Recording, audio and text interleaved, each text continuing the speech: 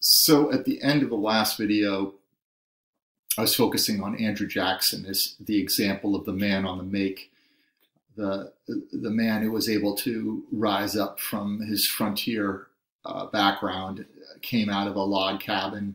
It's the same thing, the same narrative with Abraham Lincoln. Many of the politicians of the 19th century kind of fit into this this model, this idea that you would rise up from nothing and you could become the most powerful person in the country, as an example of the kind of meritocracy that was really more possible in the 19th century than it is today.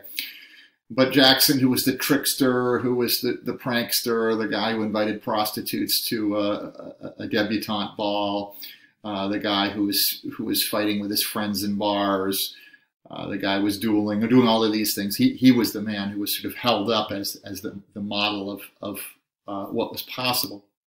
Now, at his inauguration in 1829 at the White House, all hell breaks loose. This doesn't really show it. You can see it over on the right-hand side. But when Andrew Jackson comes to Washington, he brings with him his supporters, about 10,000 people from the area that he came from. And this was the Appalachian culture. So many of them were bearded.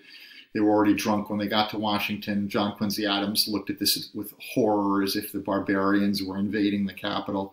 You know, the Harvard-educated guy who'd spent a lot of time in Europe just thought this was the end of the world. This is just horrible. These people were uncouth. They swore a lot. They were just, you know, riffraff. Sort of, if you think about it, sort of the New Englander looking at the Trump voters and saying, you know, who are these people? The deplorables, the kind of the lower class people, not necessarily the poorest people, but in terms of their manners, not very well educated. And of course, this ends up leading to an inauguration where the people are so psyched about Andrew Jackson that they actually go after him at one point. They chase him back to the White House. He retreats to his hotel, and he had set up a party in the inside of the White House, and there's all of this alcohol, and they had it in buckets. And people were literally breaking in through the windows. They were climbing in. It's sort of reminiscent of the insurrection, people just pouring into the White House just to get to the alcohol. And the people that were working there actually had to put they took the pails out. They poured it into actually troughs where people were literally on their hands and knees, you know, drinking like animals, you know, to get their alcohol. And, you know, inside the White House, people are, you know, they're wearing their cowboy boots and they're chewing tobacco, and it's just a disaster. And this is sort of seen as, this is what happens when democracy takes over. It becomes sort of mob mentality, epitomized by Jackson's inauguration. Now, one of the things that happens under Andrew Jackson is the sort of fear of the city and the idea of the confidence man. So the confidence man and the Horatio Aldrich stories will focus a little bit more on those things in this video. This idea of how do you know who the person is when you're in a fast-moving urban environment and you don't have any context for judging somebody. So can you judge them on their clothing? Do you judge them on the way that they talk? Do you judge them on, again, how do you judge their moral character? And so there was this increasing fear that the con man, the confidence man, would earn your confidence. And this person was usually somebody who had a lot of charisma, a fairly good actor, usually a gambler, usually sometimes a businessman, or at least portrayed himself as a businessman, a successful businessman usually. But this person was also a dangerous person. He could end up destroying you, get you drunk, you know, lead you to the brothel, destroy all your youthful principles. And I think if you want to modernize this a little bit, this idea of the fear of somebody who's going to kind of take advantage of you. So this idea that young people on the make, particularly young men on the make, were vulnerable. And this is sort of the dark side of American social mobility. So the con man was a man of wealth and fashion, introduced you to beautiful women, introduced you to a life of pleasures, and he would lure unsuspecting men basically through essentially enslaving them, making them members of his personal cult. Through a whole combination of swindling and frauds and forgeries and faking of things, So this idea of your friendship and who you make friends with, being very careful about this. The fear of the con man, the secrets of the city. Again, this is a person who frequents the bars, who frequents the clubs, who's kind of literally a shady character. You can't really always see his eyes. You don't always know who he is. And a lot of people look at Donald Trump as an example of this, modern example of this, somebody who again, fakes his business success, uses the newspapers, uses the media to kind of build himself up into something that he isn't. And this, again, the fear and concern of this around this was really something that defined the period that Tocqueville was looking at, which is the Jacksonian period. Now, the other part of American mobility revolved around these stories that were told in graphic novels. And this was the Horatio Alger story and the story of Ragged Dick, which some of you may have read about for homework. Now, all of these stories basically followed the same narrative structure.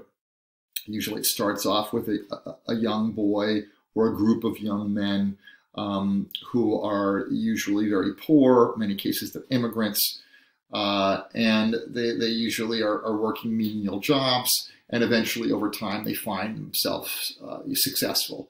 So again, Horatio Alger wrote literally hundreds of these stories. They were called Horatio Alger stories, and they were the stories of the upwardly mobile young man.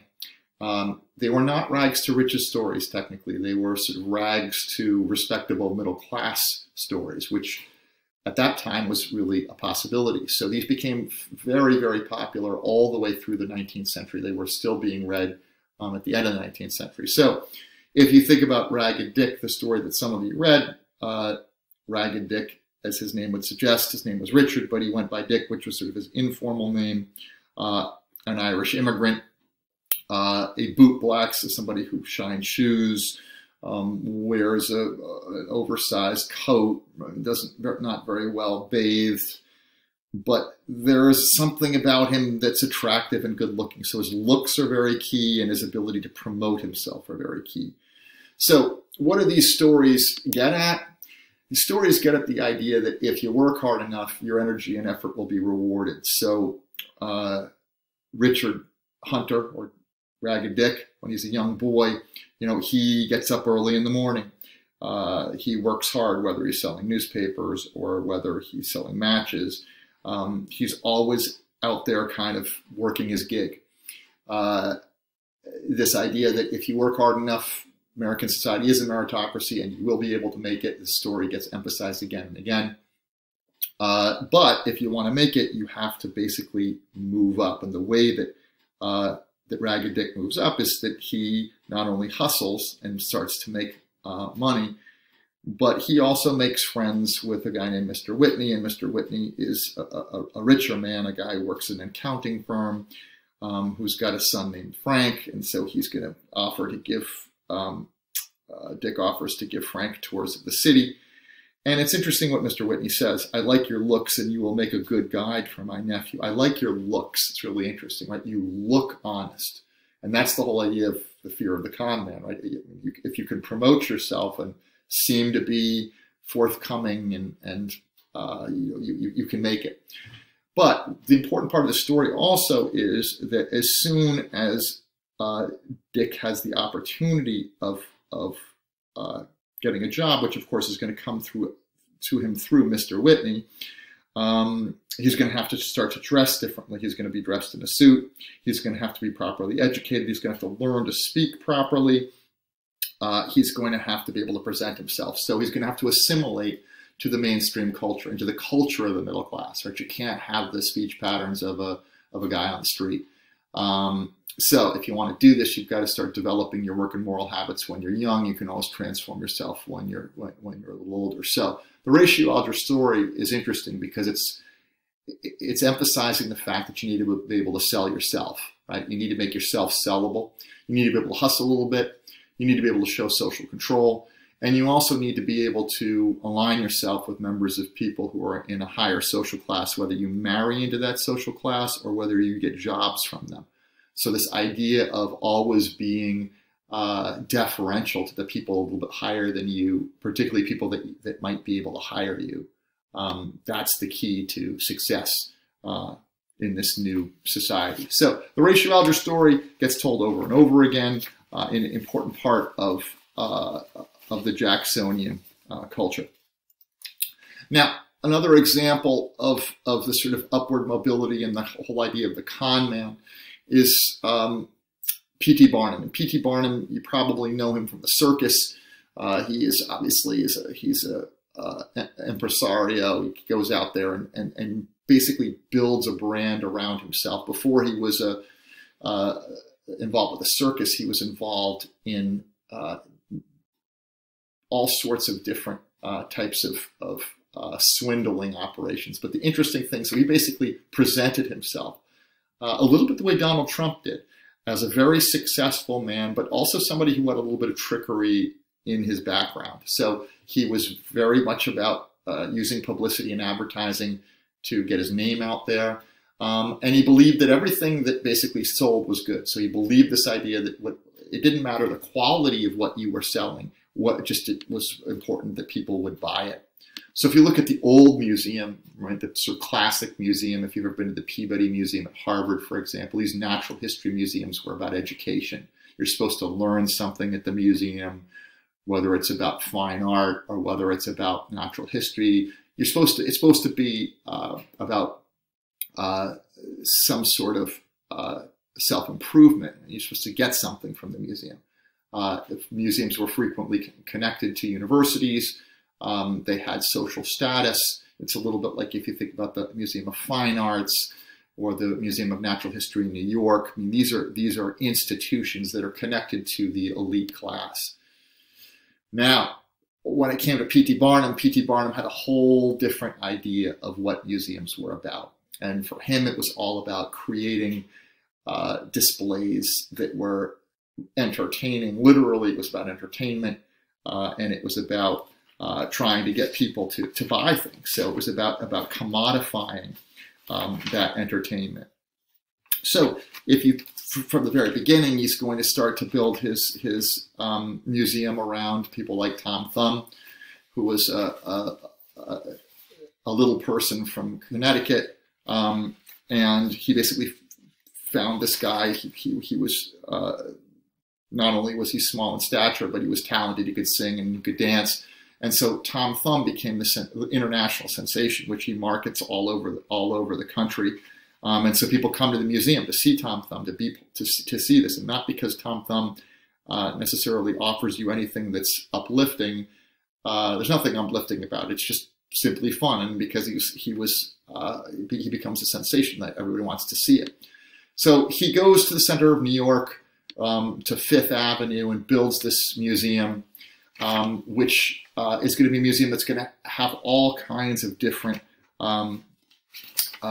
displays that are all revolving around hoaxes and staged controversies and staged competitions.